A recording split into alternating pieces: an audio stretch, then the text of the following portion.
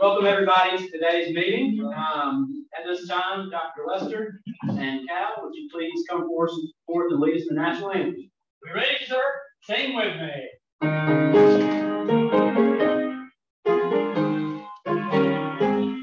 Oh, say can you see by the dawn's early light what so proudly we bear at the twilight's last gleam? Those such and bright stars through the perilous sky, for the ramparts we cross were so gallantly streamed, and the rocket's red glare of thirsty air gave proof to the night that our flag was still there. Oh, say does that star-spangled banner yet wave for the land of the free and the home of the brave?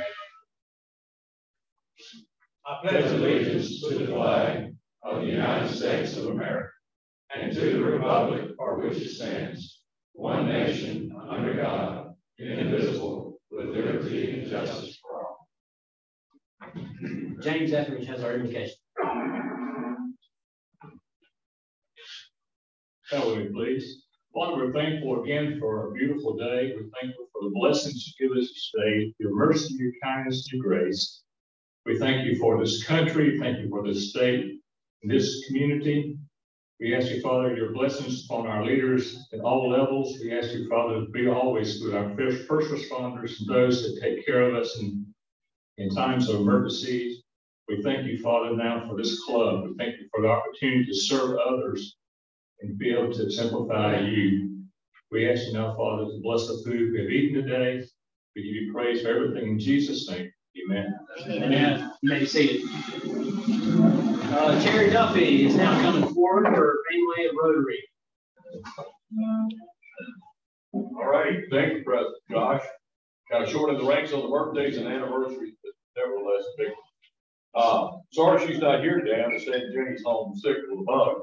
But Jenny Logan on July 24th, we might have to mention that again next week. Arnold Boss on July 30th. Anniversaries, Les Pinkard and Caroline on July 26th, and Darryl Roberts and Jacqueline on July 29th.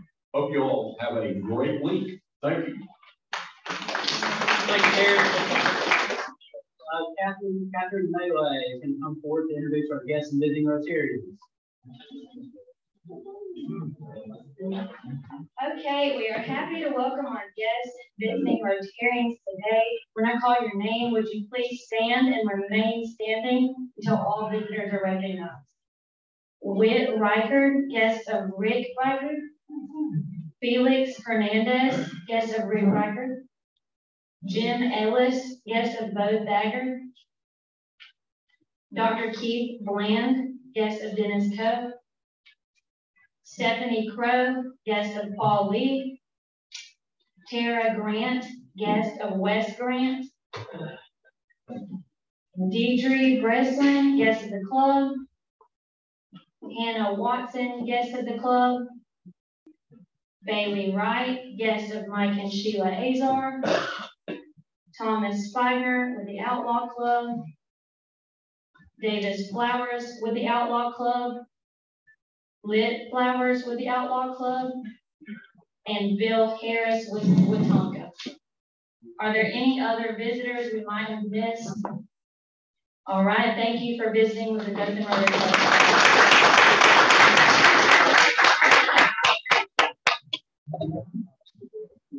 All right, I'm going to ask Brad Parrish to please come forward.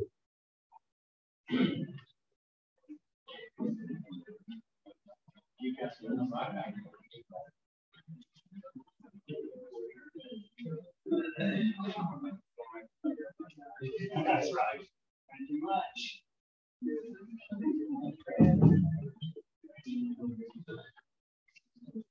All right, 1,695 points. The last four are 6264. Are you sure? Yes, sir. Hey! Who is this?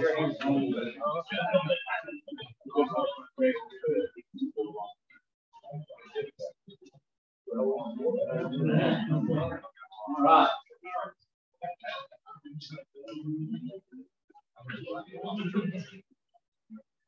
9 clubs.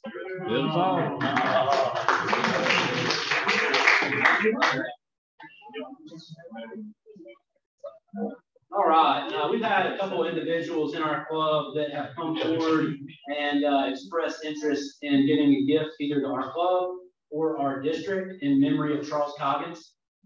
If anyone would like to do this, please see Jenny or Heather. As you've heard the past few weeks, Charles had a great impact on our club and in District 6880. Someone did inform me that Mr. Coggins was the one who purchased the 4-way test banner down here because no one seemed to be able to remember the 4-way test. So thank Mr. Coggins for that. But, see Jenny or see Heather if you'd like to make a gift to this memory. I announced last week we have a date set for the White Elephant Sale. So if you weren't able to put that on your calendar or weren't here last week, October 23rd, it'll be in this room. Again, we will have a tailgating thing, so wear your favorite team's colors proudly. What day is it? I believe it's a Monday evening. Yeah, we'll have that in lieu of regular Monday lunch meeting that week. Also, on your table today, there are flyers that Mr. Walter put out. Want to announce the Pace Setter kickoff for the United Way. That's coming up here very soon, next Tuesday, August 1st, 8:30, again, right here in this room. So I hope to see a good representation of Dothan Rotarians at that event. All right, at this time, if I could have Nick Oliver, please come forward.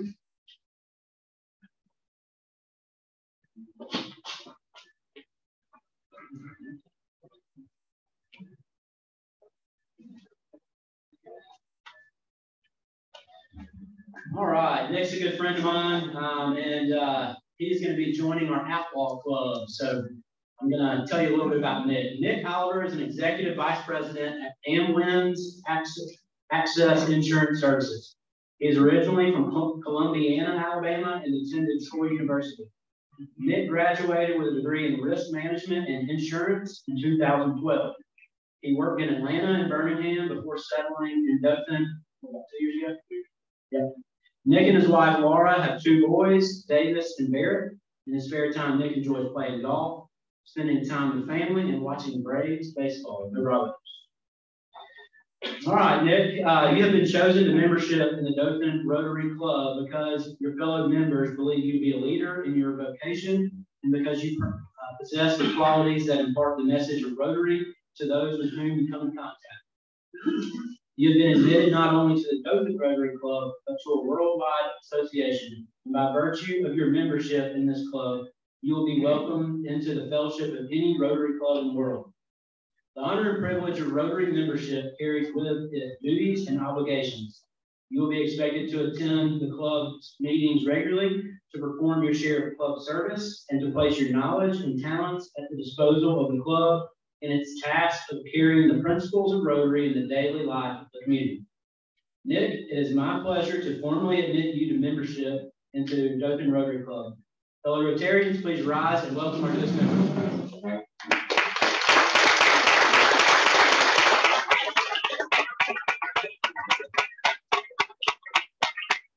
I just mentioned earlier that Jenny is unable to be here today, so we'll get your badge and pin to you at a later date. Okay.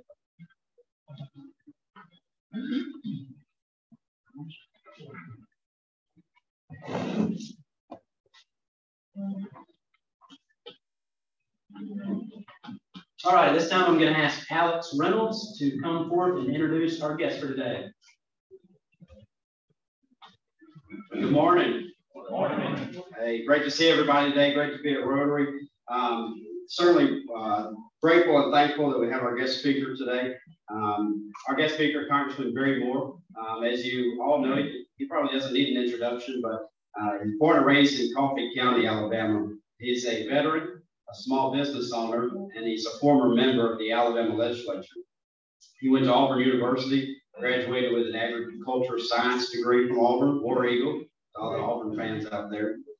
After that, he returned to Enterprise to start Hoppermore Incorporated, Barrymore Industries, which is a industrial waste hauling business. His wife, he's married to his wife, Heather. He's got 4 kids, Jeremy, Kathleen, Claudia, and Jeb, and 2 grandkids, not saying anything about his age, grandkids, Liam and Alice. In Congress, he's a member of the House Judiciary Committee and House Agriculture Committee. But if I can tell you anything about Congressman Moore, I'm most excited to tell you that just shortly into his 2nd term as Congressman, with over 3,200 cases solved for constituents across the 2nd District, his genuine heart of service to the Lord first and to all people of Alabama's 2nd Congressional District is why I'm proud to call him my boss and my friend. So fellow Rotarians, please join me in welcoming Congressman Barry Moore.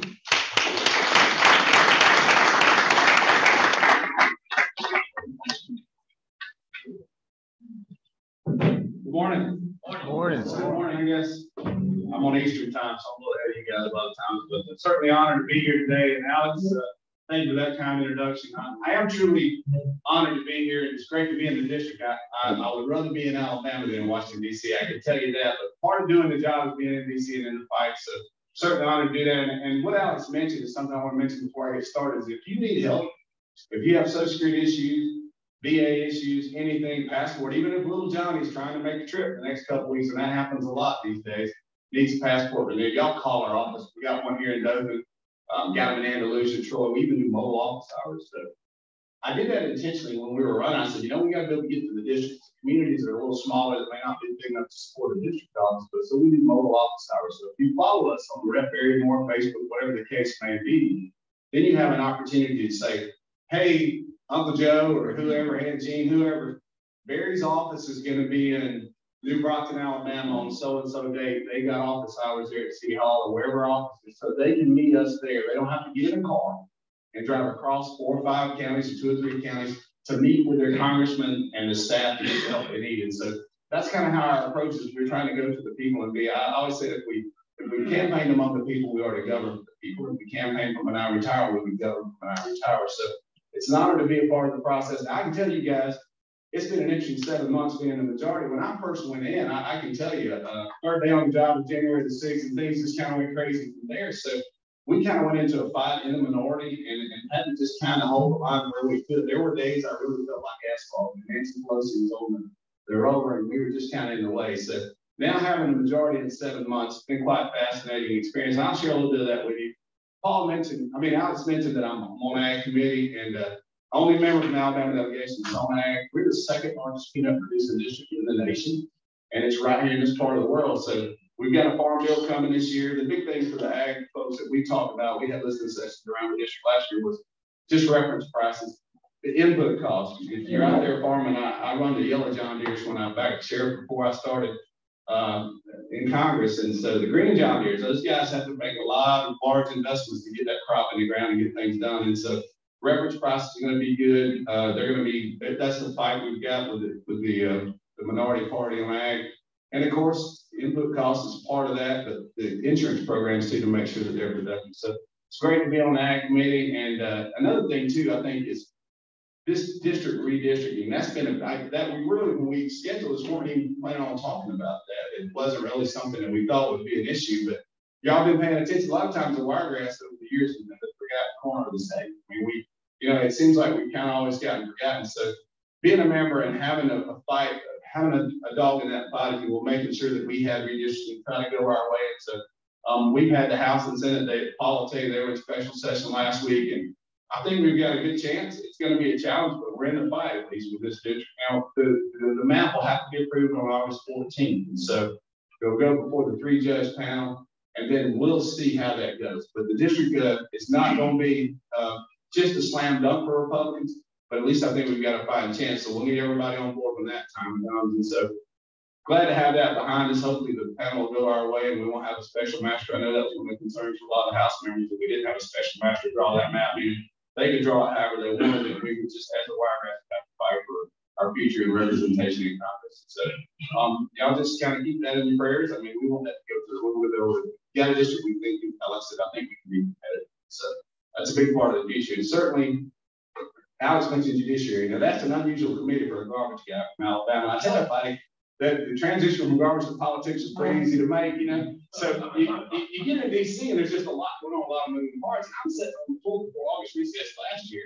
Jim Jordan, he's a good friend of mine. He and his wife Polly, they're dear friends with Heather and I. And Jim sits down next to me and goes, "Hey Barry," he said, "Would you consider getting on Judiciary Committee?" And I'm like, "Jim, you know I'm not an attorney, right?" He said, "Well, Chuck Grass is a farmer." He says he does a pretty darn good job. He said, "Would you consider getting on Judiciary?" And I said, "Well, I don't know, Jim. Let me think about that." Because I was looking at some other committees that might impact different issues for our district, certainly. But this was a national issue. And so Bill Harris is my district director. Bill's based out of Wetumpka. Bill and I were sitting in we were in our Arby's one late one night or something. We were talking about what committees to ask for this time around. And he said, "Man, have you really, was Jordan serious about judiciary?" And I said, "I think so, Bill."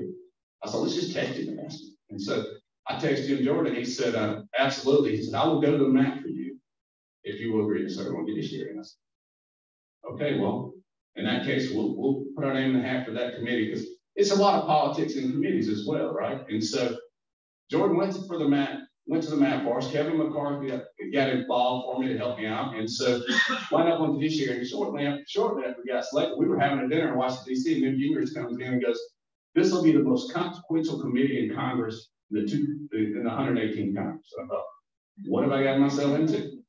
And sure enough, I mean, we had the FBI director, Christopher Wray, testify a few weeks ago. We've had the FBI whistleblowers come in. And I just bring a different perspective. I don't bring the attorney perspective. It's just the common sense kind of questions, you know, about border security, the FBI, the dossier, all that stuff that was going on that we heard about when Trump was president, that now we're having to investigate. And just the 1023 that Chuck Grassley released, I think he came out last week. You know, it's amazing what has been going on in our country. And the number one issue, when I talked to people in the district, when we did August recess last year, we did 14 town halls. The number one issue that people had was filling the opportunity, the liberty to speak truth, right? I mean, you say, you can agree to disagree with me, but I ought to have a freedom of speech ought to be protected under, the Constitution. And so that was the number one issue that people had. So this weaponization of government against the American people has been quite astonishing. And the more we uncover, the more I'm concerned about it. And so we'll be moving forward. And one of the things Jim Jordan did last week, y'all will find this quite amazing. We offered a bill. We're trying to bring the FBI headquarters to Huntsville, Alabama. See, 20 of their 30 offices are already in Huntsville. And our thoughts are, rather than spending billions of dollars and relocating or redoing the FBI office in Washington, D.C., why don't we bring it back down to Alabama at least? And so we're not just that culture of Washington, D.C., that swamp itself. Why don't we keep hiring people that live in that? They're not out here in real Americans. So one of the things that Jordan did, we offered an amendment. Hopefully we'll get some traction on it. He said it yesterday on Maria Bartolomeo on Fox News. He said, "We're trying to bring the FBI headquarters to Huntsville, Alabama. And if we can do that, rather than spending, like I said, billions in Washington, D.C., we've already got 20 of the 30 offices. Why not bring the FBI and all these agencies that dwell in that swamp, that vote 90% liberal, progressive most of the time? Why are we hiring people within that system to fix the system that just keeps getting bigger and bigger and more corrupt?" And so we're starting to focus as majority leaders. How do we move those offices out of Washington, D.C., out to rural America, whether it's USDA or whoever, to make sure that they're actually in touch with the American people? They are really your voice. I mean, we're your voice, but they're your representatives, and they're out here supposed to help people. I love what Ronald Reagan said, scariest words are work for the government, we're here to help. But if they're in Washington, D.C., they don't understand where it is. They don't understand Bass Crossroads or Headland, Alabama, or whatever the case may be. And so those are some of the things we're starting to do as we have the purse strings too, the money. That's one of the things being in the majority is really helpful. And we've got some great leadership within the Alabama delegation on some of the key committees. And so it's going to be interesting to see, but I think you'll be encouraged by what you're hearing and what we're trying to do. We're really, really trying to, I want to make the federal government so small it's not worth corrupting. We say that around the office sometimes, but it's gotten so big in DC that it's not always representative of you. And unfortunately, even 435 members of Congress, sometimes the bureaucrats don't listen to us. And so we're trying to give the voice back to the people and have a say in the process. And so I look forward to seeing what's going to happen in the country and with us in the majority. And like I said, it's going to be challenging times because now they're talking about Merrick Garland possibly impeaching him. You know, and he's the attorney general, but guys, some of this stuff that happened on this 1023 thing with Burisma and the Ukraine, the very thing that they impeached Trump over is the very thing that they were doing. And so it's been fascinating as those documents are released, what was going on behind the scenes and how they were going after the president of the United States and accusing him of doing the very thing they were doing. And so if you just look at the money, you know, they say follow the money, right? It's we got some challenging times, but Merrick Garland is going to be on the hot seat in the next couple of weeks. Jim said that yesterday. And so, of course, Mayorkas on the Department of Homeland Security and the border. And we'll talk a little bit about the border too. So I just want to tell you a lot of moving parts in Washington, D.C., some challenging times for our country. Those of you who believe in prayer, put me about number 1 or number 2 on the list. You know, just behind your kids and your wife, we need the prayers, we need wisdom to charge forward and kind of do what needs to be done for the country. And it's not an easy lift. But I'm sure when Moses was being told, hey, all these children of Israel, they were all flying him on, right? He's just going on doing the job. Some days you just got to go do the job. And so y'all keep seeing your prayers. We need wisdom as we move forward. And so let me talk briefly about the border. I've been to the border 3 times, and one of the interesting things that you guys, the number of people that are pouring across the southern border is quite remarkable. 200,000 a month, right? And so we had Sheriff Daniels. He came in and testified in front of the committee, and I asked him, I said, Sheriff, tell me your perspective on the border right now. He said, 2018, he's 4 decades on the border. 2018 was the most secure I've ever seen the border. He says it's the biggest mess we've ever seen now. And in 40-year history, and what happens is the border agents have become concierge. They're not really there to protect the border anymore. They're just processing people in. They're just in process. And so we have thousands of people going across that southern border down there, and they're getting government subsidies, $800 a month. This is Yuma, Arizona testimony I'm talking about. Yuma, Arizona, $800 a month, and they're getting a phone that you pay for, taxpayers pay for, so we can track them and so we can call them when it's time for their court date. The problem is they're not taking our calls. They take our phones. They just don't take our calls here. They just disappear into society. And so those people born. And here's another thing. And I mentioned this meeting as one of the things that's most troubling to me is the cartel are making the money. I mean, we said we got control of the border. The cartel are the people making the money, because if you're coming just south of the border, these are priced a few months ago. So if you were coming just south of the border, you could pay the cartel $4,000 to $5,000. They would get you through the U.S. southern border. That's just south of the border. If you were coming from the Triangle Nations further south down Honduras, Nicaragua, it was $8,000. If you were coming from Russia, it was $19,000. If you're a Syrian, it was $20,000. If you're a Chinese national, it's $80,000. And so they pay the cartel to get them through the border, and they can't cross because the cartel actually controls the southern border. But say you didn't have the money. Say we were coming here and we didn't have the money. You can cut a deal with the cartel and say, well, I'll backpack heroin, cocaine, or fentanyl across that border for my passage. And that's why, Sheriff, you see the drugs just pouring into the country now, because we have groups of people that are just backpacking fentanyl into this country. And it's not staying in those border towns. It's coming to communities near you. And so we've had over 250,000 overdoses, killed young people since Biden's been in the White House. Fentanyl poisoning. And it's so legal. It's so hard to control. And so we've got that challenge with the southern border. We'll have Mayorkas. We actually have him, and I'll have him in Judiciary Wednesday. He's the Department of Homeland Security Secretary. And we're going to question him and go over this. Mayorkas is interesting, though. He really can look straight at you and lie to you in your face. That's the weirdest. I mean, Christopher Wray's FBI is a pretty sharp guy. When you ask him a tough question, he knows kind of how to work around it. Mayorkas will just look you straight in the face, tell you how the border is secure. And you said you're showing videos of people pouring across the southern border. And so, challenging time for us. And even now, south of the border, you can find just thousands of IDs. You're like, Barry, why would there be thousands of IDs? Because they throw their IDs down before they get to the border, and then they identify as minors, unaccompanied minors. And so we process them in a forklift, put them on a bus, ship them somewhere in America. And the 14-year-old girl that was raped in a restaurant in Prattville a few months ago, y'all probably read about it. Illegal. He identified as a minor. He was 28, I believe. And he already had a criminal record in Nicaragua. But he threw his ID down south of the border, came in, we processed it and shipped him to Alabama, or via somewhere he came to Alabama.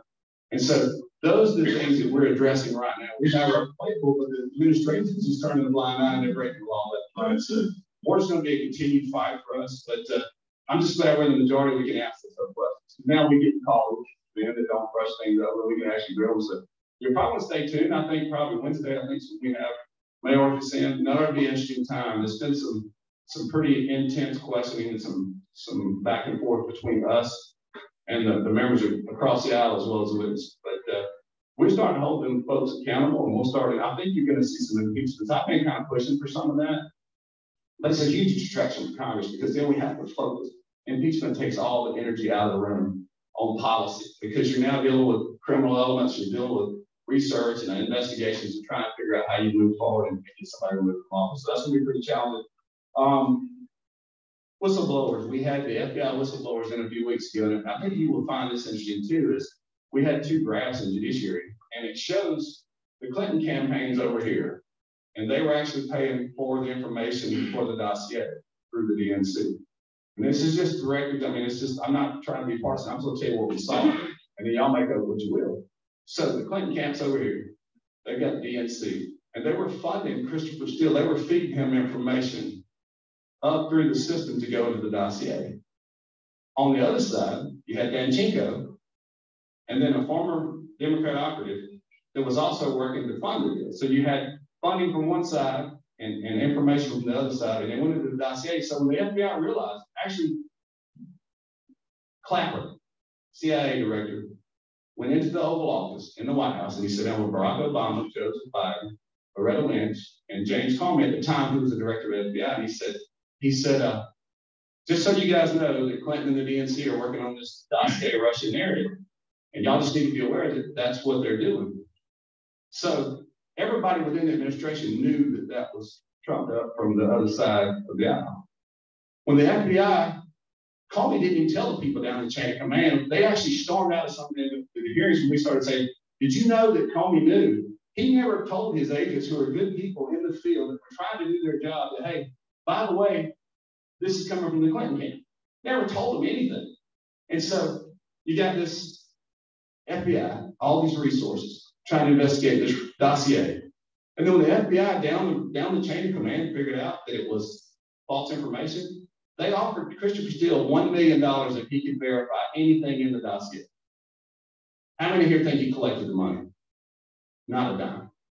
But that's all we heard was Russian collusion, Russian collusion, Russian collusion. And Comey knew the whole time. He knew the whole time, folks, that there was nothing to the story, but he never told the agents.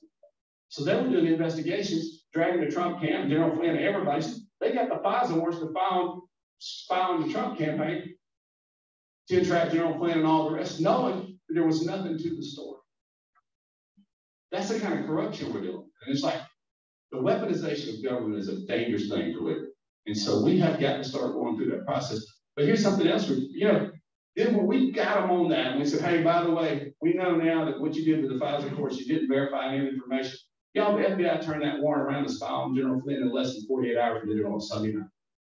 They didn't verify one single thing in the dossier. And they started a full-out investigation on the Trump campaign. And so when we figured that out and we called the FBI in, this was before I got there, but when we called them in, it was like, we cleaned up our act. There's no more of this FISA abuse. That's something we're about to have to do. We're fixing to have to limit their ability to use FISA warrants to spy on American citizens. Because now the way it works is if Bill Harris, my district director, takes a call from a foreign country, and they want to say it's suspicious activity, then everything else Bill Harris has ever done is now open. Yeah. And so that's what they began to do. They would use these wings, though. He talked to so-and-so. Let's face it, if you're in a campaign, you're probably going to talk to some people from overseas from time to time, especially if you're trying to do a transition or a transition element when you're moving into the office. Transition teams, what you know. And so this 702, these ability to just spy, to go within and just listen to American citizens' phone calls and see everything that you're doing. We're fixing to have to limit that. But the FBI sure to say clean their act up. And then we saw just a few months ago where they paid $3 million to Twitter to suppress the Hunter Biden laptop story. And they knew, they knew, now we know the information on it. They knew even then it was a legitimate concern and it had some valid validity to it. It was his laptop. But so I asked Christopher Wray, why would you pay $1 million or offer $1 million to Christopher Steele to verify a dossier against one campaign, and then pay $3 million to Twitter to quieten the laptop story in another campaign. We don't need law enforcement and the FBI playing in elections in our nation. We don't need them picking our presidential candidates. We don't need them elected. We don't need them putting their thumb on the scale at all. Decent prosecutors most of the time would say, hey, this might impact the election, and certainly if they didn't verify what was in the dossier, that they should be out there pushing stuff. So a lot of interesting things, and that was just one of the things. And like I said, between what's going on with the FBI, we've got and that's another reason we're not looking to fund them and spend a big new headquarters in Washington, D.C. We're like, enough of that. Let's move it to Huntsville, Alabama. Let's move it out of there. Move it out here where we got some everyday American people involved in the process, and hopefully we can begin to kind of clean up that mess. It didn't get like that overnight. It's not going to fix itself overnight either as well. So one of the things, and so also Coach Tucker, y'all been tracking Coach? Hard to say. Yeah, Alabama fan selection. Are you an Alabama fan?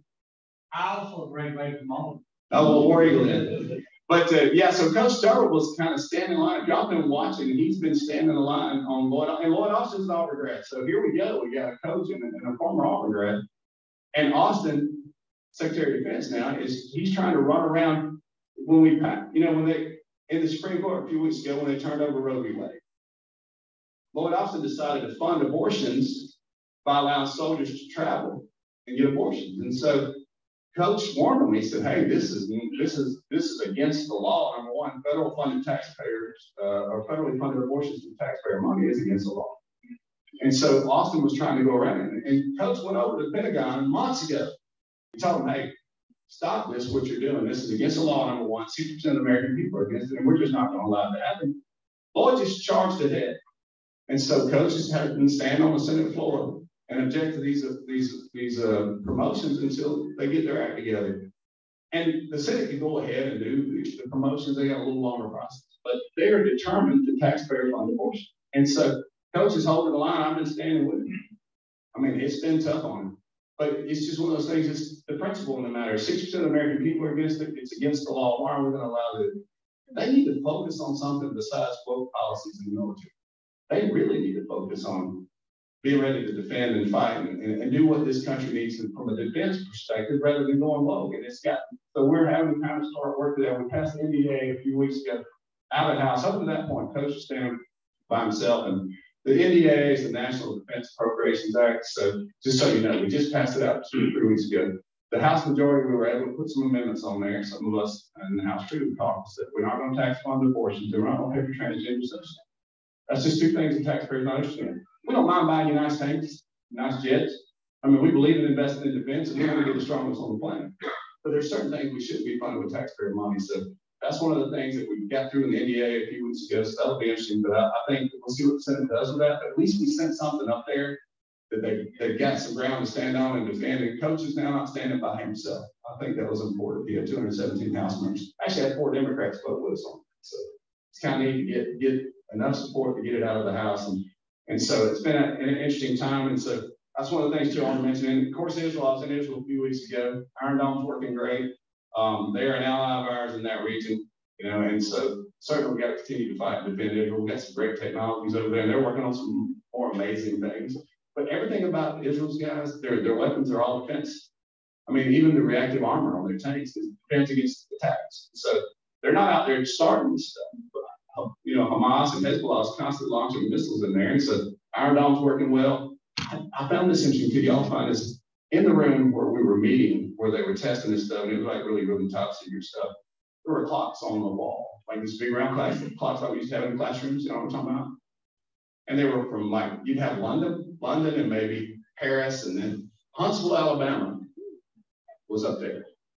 I thought that's fascinating. And they were Washington, D.C., London, Paris, and Huntsville, or something like that. I was like, there's about 4 or 5 major cities in Huntsville, Alabama. So we're really tied in with the defense industry in that part of the world. And so we're excited, of course, for Fort Rucker down here. And that's one thing, too, with this redistricting. I remember, Paul, I don't know if you remember, but 2010, I was on the campaign's constitutional election when I got the state legislature. Stephen Boyd called me, Martha Rotely's chief of staff, said, man, you got to help us. They have cut Maxwell Gunner out of the 2nd Congressional District and just left Fort Rucker. if Martha wants to stay on Hass, we need both those military bases in that district. I actually got a ticket for running a red light on my wife's car trying to get back to Montgomery and fix it. But we fixed it because we knew how important that was. And so this redistricting is huge, not only here, but so goes Alabama, so goes America. Because Judy Letlow over in Louisiana, they're watching us so closely. She knows this better than we know it. Her seat will be one of those if we walk away from this redistricting and don't fight. We're losing probably 8 Republican seats nationally. We only got 4 seats majority right now. And that's when you have Hakeem Jeffries running the thing instead of Kevin McCarthy. And so a lot involved in this redistricting, a lot we have to do and engage in. And so it takes all hands on deck from right here in Houston County all the way to the 2nd Congressional District to make sure that we're not the forgotten corner in the country and certainly in this state. So with that, I'm going to open up for a few questions. I don't know, but I got a little sheet here, and if any of you guys want to ask questions, I'm happy to make notes and I'll try to get to them. Anybody got a question? If not, I got some things I can talk about. What's Shifty Schiff? Adam Schiff. So he's going to run for the Senate in California. Imagine that, Paulie.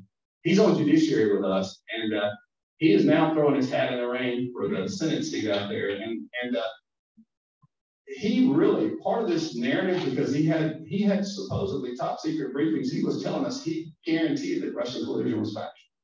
But here's another thing too. Now, if you look what Jim Banks said over the weekend, he's a Republican leader from Indiana. He said we probably need to go back and rescind the impeachment of Trump over Russian collusion now that we know that the FBI knew the whole time of this, right?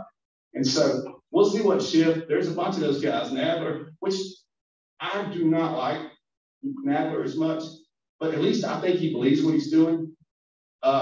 Schiff, man, he just wins a change. Whatever works for his narrative, and it's so offensive sometimes what they say, we just have to bite our tongue in there. And look, I got some friends across the aisle. My best friend when I was in the state legislature was a female Democrat.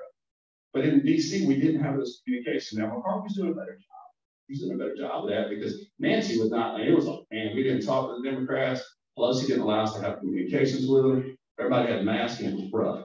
It's gotten better under McCarthy's leadership. So we'll see what Schiff does. But somebody says he's actually out in Tennessee, dying fine, he's dying, getting on old, and she's going to retire. He'll be running probably for that seat, Paul. So much time we got. So I got about 2 minutes. I can tell you all about the speakers, but if you want to hear about that, just one of those non things that I mentioned. It was a 150-year history, right? I mean, that's how crazy it's been. I mean, we broke 150-year history on the speakers vote, and I didn't mention that because it's been so strange what's been going on in D.C. But the speaker vote, now Kevin McCarthy asked me to fly around with him like a few weeks before the election. Say, hey, Gary, I need to go here and there. So me and him wrote, we go around campaigning with these candidates. Well, I told Kevin on the fly, I said, Kevin, it's a little different than what it's always been. There's not going to be a rubber stamp for the speaker. So what do you mean by that? I said, well, 70% of the Republican Congress is new since Trump was elected in 2016. And so you've had a tremendous turnover in our party, Republicans, when I say our party, since Trump was elected. So there's a lot of different people there. I mean, you get all kinds, right? But we all kind of feel like it's, you know, we kind of speak what we believe in. And so we're not like cats. I mean, we are like cats. You can't hurt us. We're not sheep. We're going to do what we think's right. And whether you like it or not, Kevin, that's just the way it is. And so I think that's been good for the country, though, really. If you watch, like, Kevin just can't get a rubber stamp. We're just not going to continue to spend into oblivion when we're already at 100% of GDP. We had the next World War II. We just can't continue to spend like that and print money because, guys, the U.S. currency, we've got to make sure that it's the currency around the globe, right? We don't want those guys to start trading commodities around the globe and push the U.S. out. So we need the U.S. dollar to kind of be dominant in the market. So if we print it, it just creates problems for us. Not for you just consumers, right? Not for us just trying to buy gas and groceries and whatever else you're trying to buy, but it starts to impact us on the geopolitical scale around the globe where we're printing money and it starts to affect the U.S. dollar. And so I told Kevin, I said, this is not going to be a rubber stamp like you're used to. And so a little different than the normal speaker vote.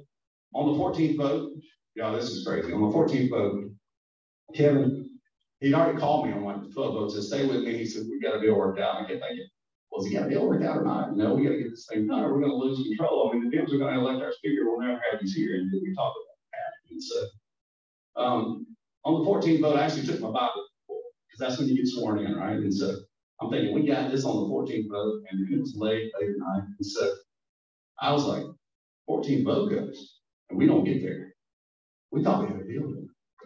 And so the stress was quite intense. If y'all were watching TV, which a lot of people were, I don't know who watches TV at 2:30 in the morning, but there were apparently a lot of people watching this. And so y'all saw one of the members of the Alabama delegation come on the floor and go after Matt Gaetz. You remember we were watching? I was sitting on that road.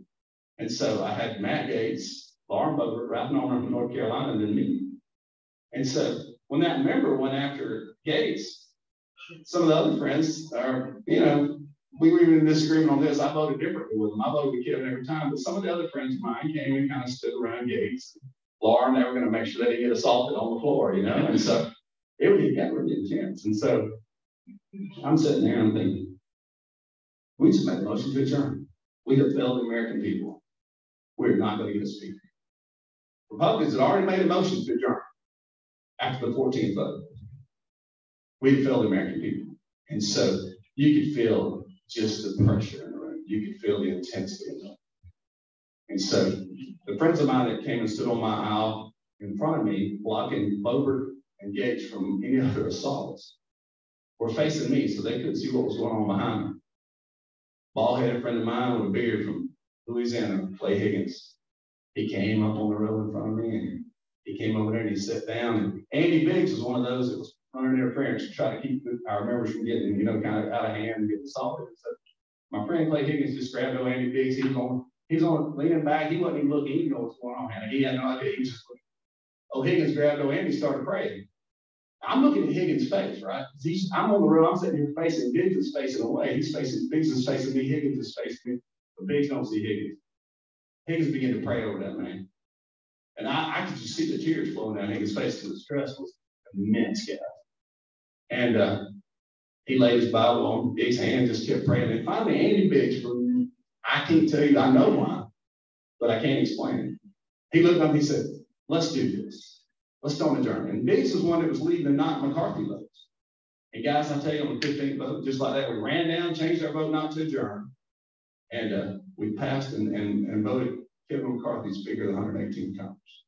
So sometimes, no matter how great we think we may be, how smart we are, and how good a deal McCarthy's got cut, sometimes it's beyond our control. And I think that Higgins pointed that out to me. And I told Higgins later, I said, what were you doing? He said, man, he said, I just felt compelled to come pray. And so I encourage you to pray for our nation. I encourage you to pray for us. We don't have all the answers. I mean, I'm a garbage man from Baptist Crossroads. I'm in a fight for the future of this country, as all these members are. We need wisdom. That don't come from us. That comes from prayer. I believe that 100%. It's just the Lord allowed me to see that, and I was ready. But behind the scenes, there's a lot of good people there. I've got a lot of dear friends. There are a lot of good people in the fight. You may not see them on CNN. You won't see them on CNN. You might not see them on Fox.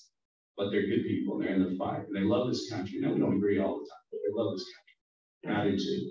Thank you for having me, and God bless you guys.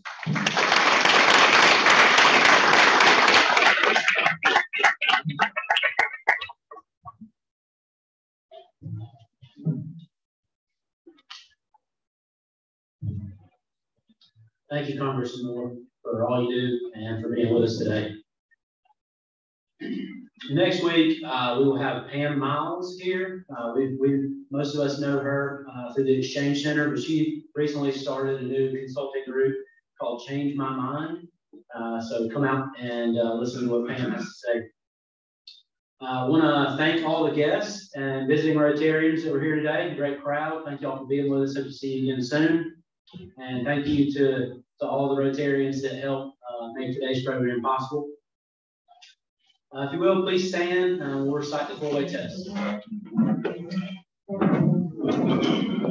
Of the things we think, say, and do. Is it true? Is it fair to all concerned? Will it build goodwill and better friendship? Will it be beneficial to all concerned? Have a great week.